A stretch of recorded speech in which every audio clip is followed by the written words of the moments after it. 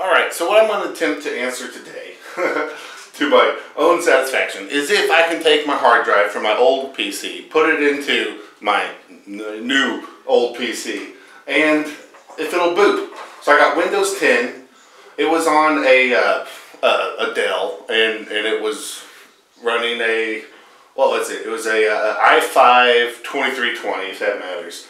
But I have my SSD card, and I need this SSD card for my new setup here.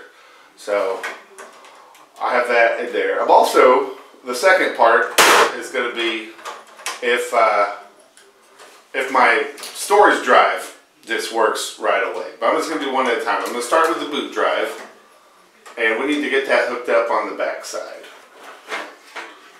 Alright, please don't make fun of my cable management when I assembled this thing. It was my first time, and I guess we can zoom in on this. Yeah. Okay, so this is the original boot drive. I'm going to take the power, and I'm going to take the plug, and I'm going to, so this is my 6 gig SATA port. We're going to put that into the drive there, and then we're going to give it power. Okay, moment of truth. Will it boot from a different computer's boot drive? It's doing something. Alright, it's attempting to boot Windows. Getting device ready. Okay, so it's getting the device ready. So it's, it's connected to the internet, so I assume it's figuring out the drivers and whatnot that it needs. The internet says this is the quick and dirty way to use your computer. Uh-oh, the monitor's going to sleep, so I guess it's identifying the graphics card and resetting the whatever. Okay, so it appears to be working. The resolution is all funky because it doesn't have the drivers for the thing. The desktop is unavailable. If the location on this PC, make sure the device drive is connected.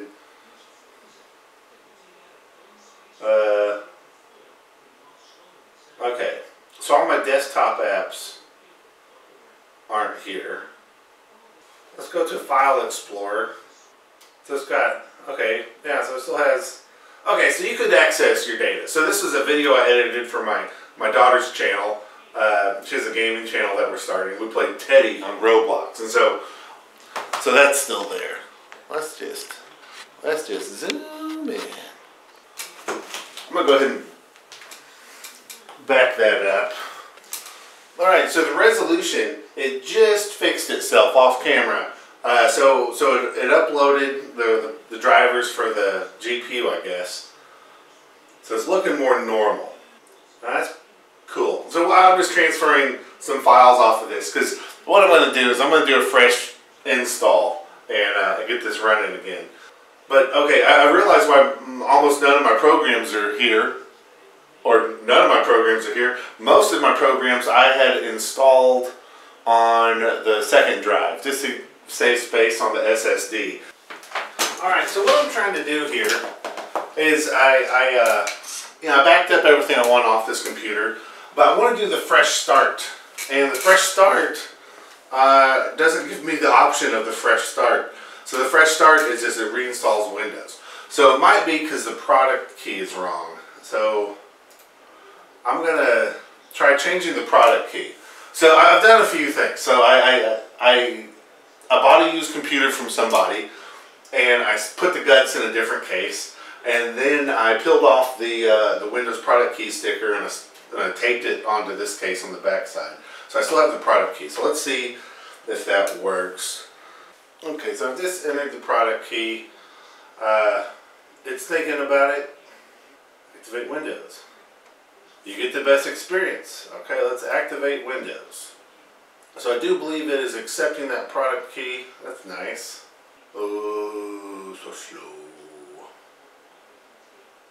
Windows is activated.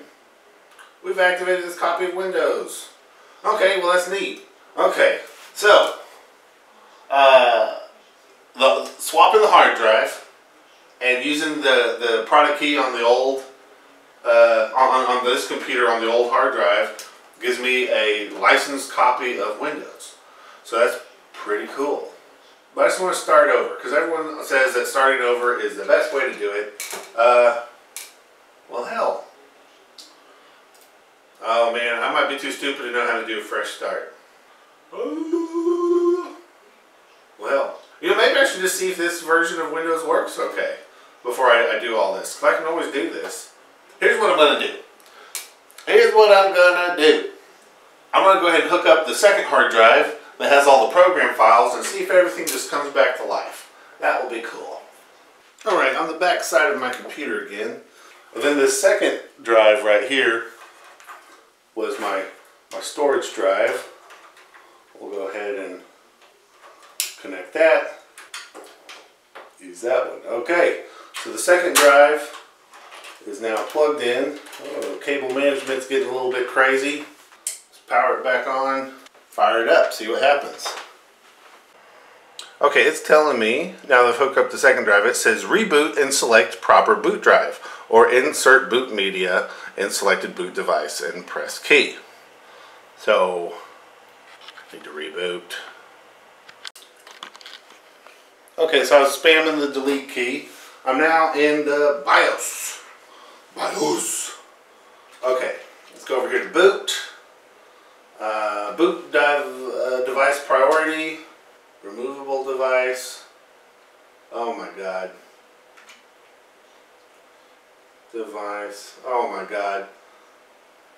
Now I'm too stupid to figure this out. Oh no. Boot setting configuration. Oh no. Okay, I'm in over my head. It's time to Google. I think I got it figured out. So, my hard disk, the first drive, okay, so my 3,000 or my 3 terabyte drive, let's just go ahead and move that around. So the 256 gigabyte SSD is on top. Then we'll go back and then we'll go boot priority. First drive should boot from the 256 one. Then the second boot priority boot, yeah, whatever. Okay, so let's just F10 it, and we're going to, oops.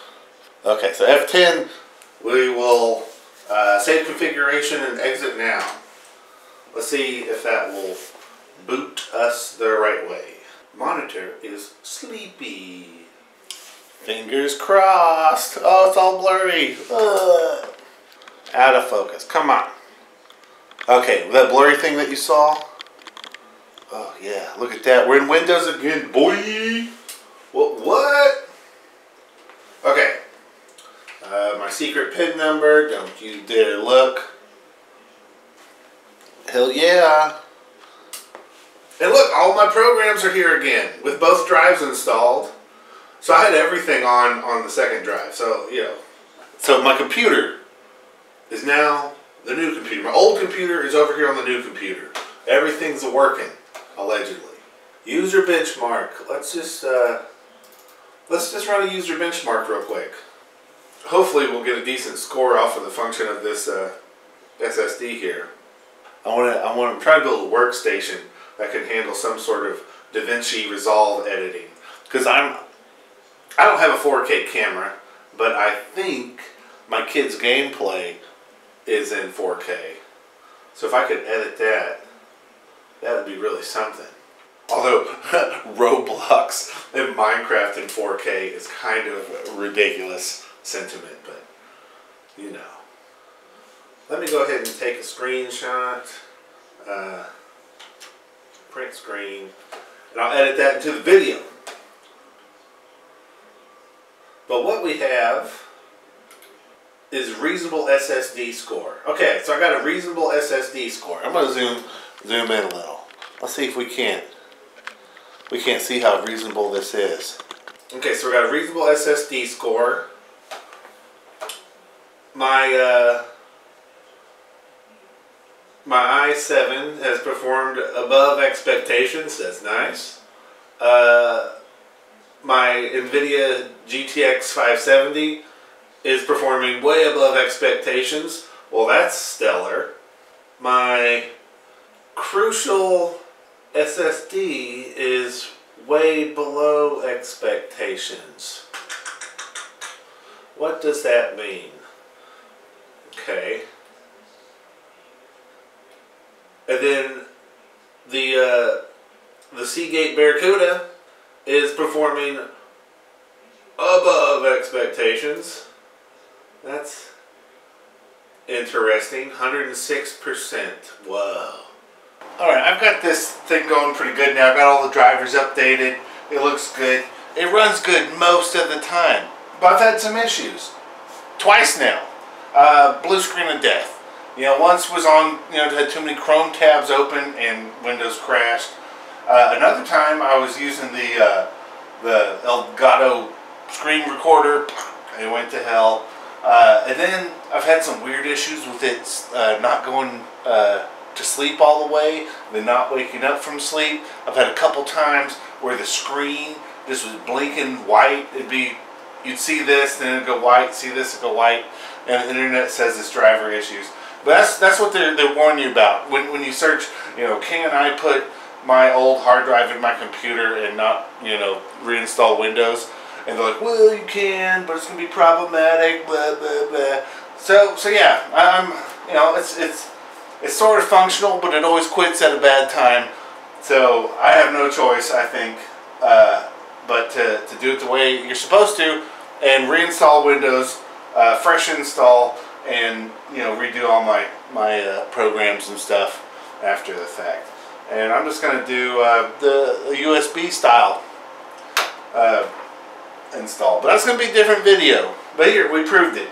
You can totally take your hard drive out of a different computer, put it in another computer, and get Windows to run and do what you want, recover files or whatever in a familiar manner.